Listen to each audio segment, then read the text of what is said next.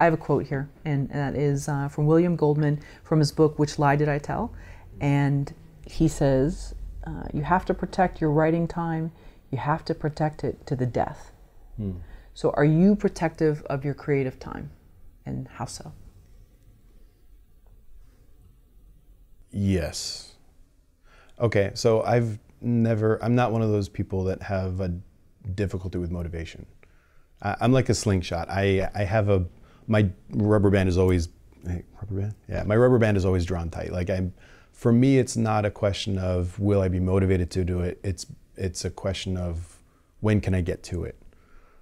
So I'm a little bit obsessive too, so I don't really follow. I don't have much of, writer's block is a real thing. I don't believe writer's block has anything to do with motivation or anything like that. A lot of it just has to do with like baking your metaphors in your subconscious until they're ready to come out and present themselves as a meaningful experience. So for me, I don't write every day.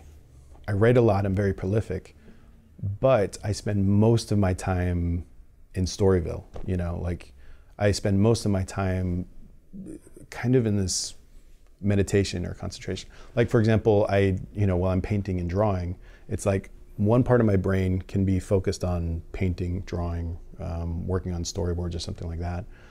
And then the other part of my brain is sitting there plotting out the next scene and connecting all these different things. So a lot of it comes down to, I'm constantly thinking about story. I'm constantly coming up with stories. I have a list of more than 100 different like novels, screenplays, comic books, short stories that I'm working on. Right now I'm juggling 3 different, 2 features and 2 pilots that I'm writing actively, one in particular that I'm really excited about. So as far as protecting my time, art's always been my priority. Like probably some friends say it might be a little bit of an unhealthy attachment to my art because I tend to be a little obsessive and but it's what brings me meaning. Nothing makes me happier than sitting down and writing a great scene and then having somebody read it and then making it better, and it's also making a beautiful painting or shooting an amazing scene that like just nails exactly what I'm going for, or cutting the pieces together, like editing and stuff. It's just the process of art is magical to me. So for me, I find so much fulfillment from it that it's most of the time I can't wait to get to the cafe and write, or I can't wait to get to my chair and write, or I can't wait to get to the computer and draw or paint. So but I know that like a lot of people do struggle with that. I just haven't been one of those people that do. I think that's great. At least you're not making someone else your higher power. I mean, you're making your art in some sense. Yeah. I think that's actually great because that's something that's within you and you're not depending on another person for it. So I actually think that's healthy, but has there ever been a time when you feel like you're not spending enough time on creating something, whether it's painting, writing, and you're like, I need to defend my time to do it and I need to make room for it?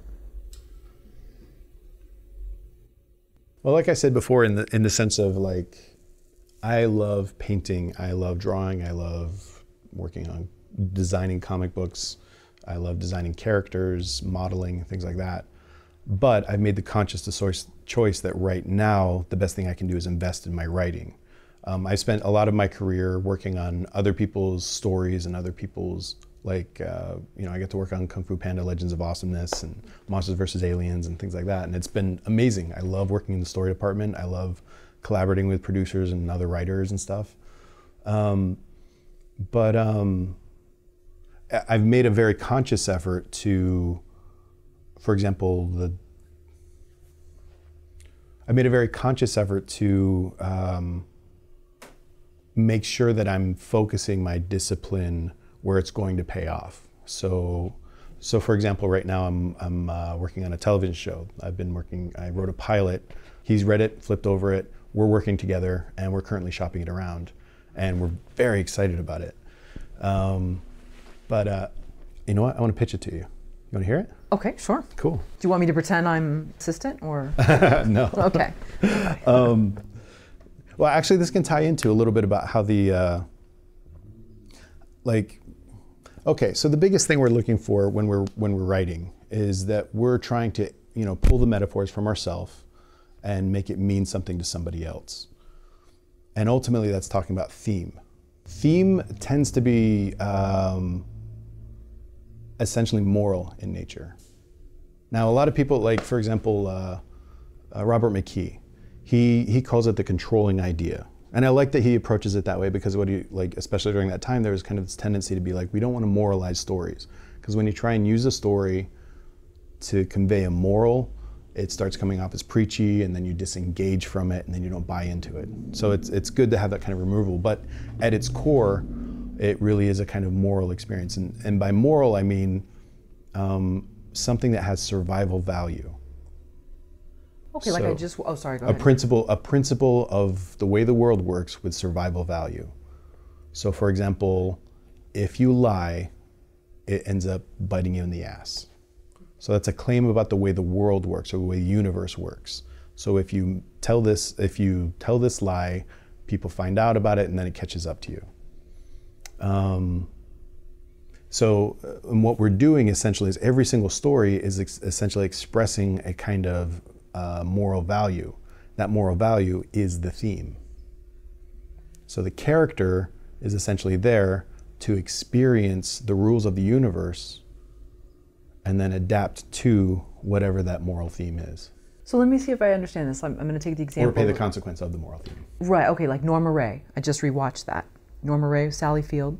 I haven't seen it. You haven't seen it? Okay, darn. Because I was going to say, it has so many themes in it. It's not just like this feminist sort of movie. There's also the theme of sort of like xenophobia. I don't know if that's actually a theme, but this union organizer comes to this small town where they need that mill. That's where all the jobs have been for years. That's where everyone's families worked. They don't want to rock the boat with the owners.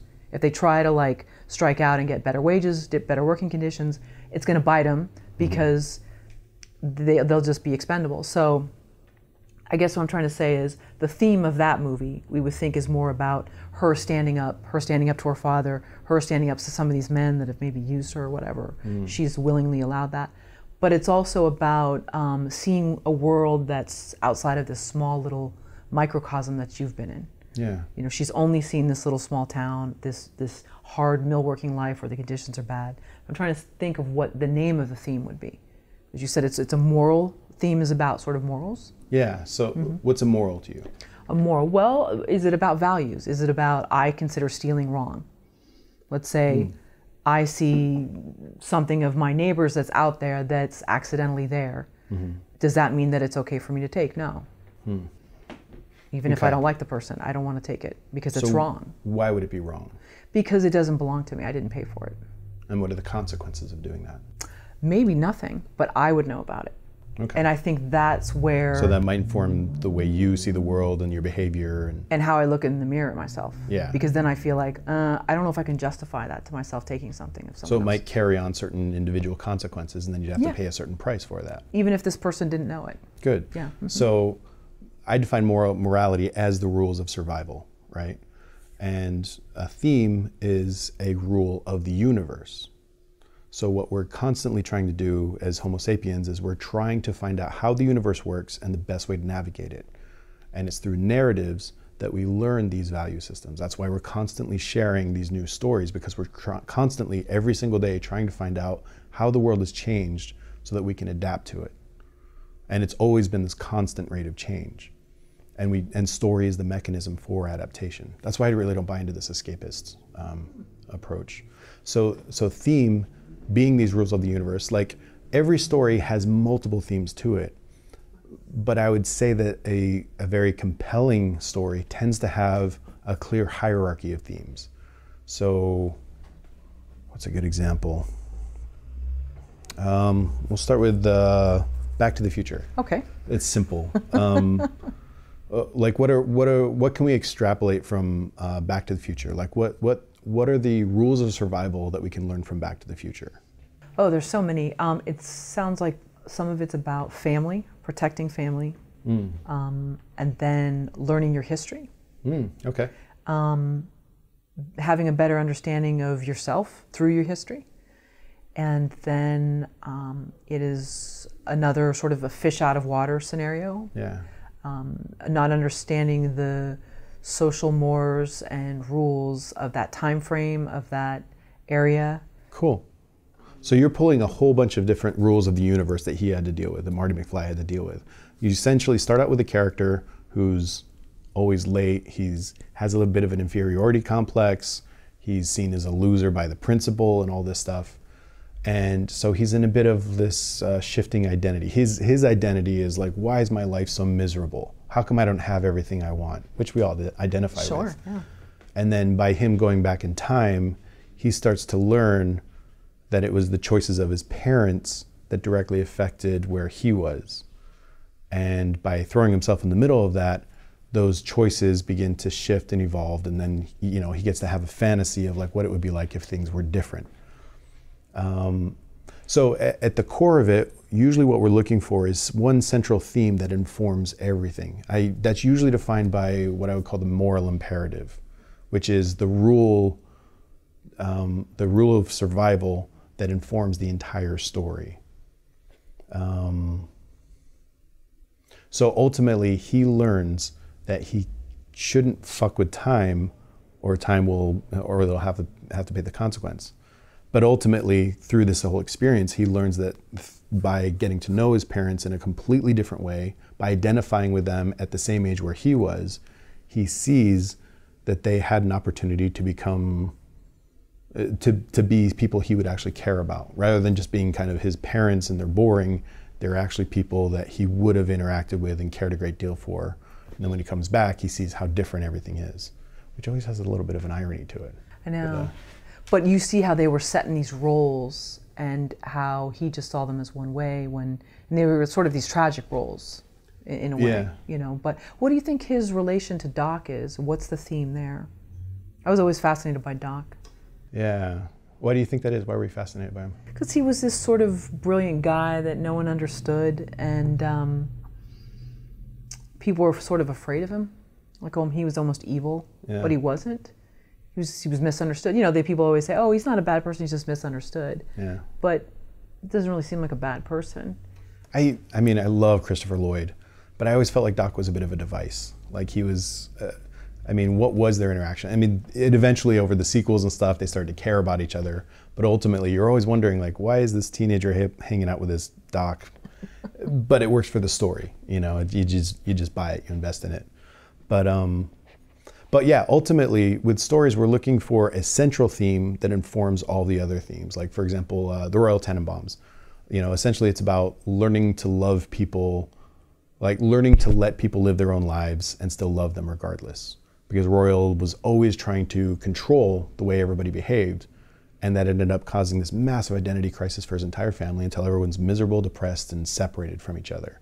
So it's when they come back, and he's like, tries to reconnect with all of them, that he starts to impose his old value system. He tries to manipulate people because he doesn't trust them to love him.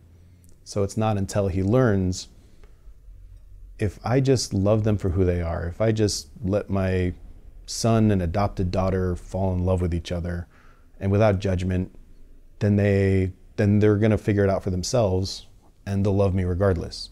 And that was the core lesson that he needed to learn, which is that, accept people for who they are, and then you can love them for who they are without trying to change them into something else. And so I would say that's the central theme. And then every other story after that, like for example, Luke Wilson's character, Ricky Tenenbaum?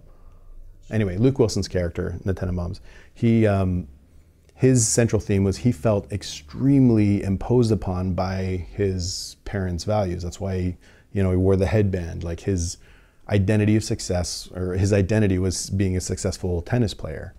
And so he always felt like he was carrying around the baggage of his parents' expectations, which directly informs his deeper inner desire, which was that he was in love with Margot. And so it was through this process of learning to just let go, to let his heart be broken, and then eventually that Royal learned to love him for who he was, that they were able to let go of this baggage. And so that would be kind of a supporting theme that ties into the central theme, which is letting people be who they are and then loving them regardless.